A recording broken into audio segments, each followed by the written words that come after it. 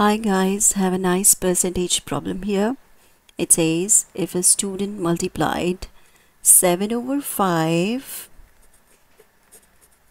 instead of 5 over 7, what is the error percentage in the calculation?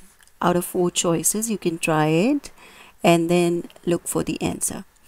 Now here what we're going to do is just cross multiply. 5 times 5 gives 25, and that's the actual.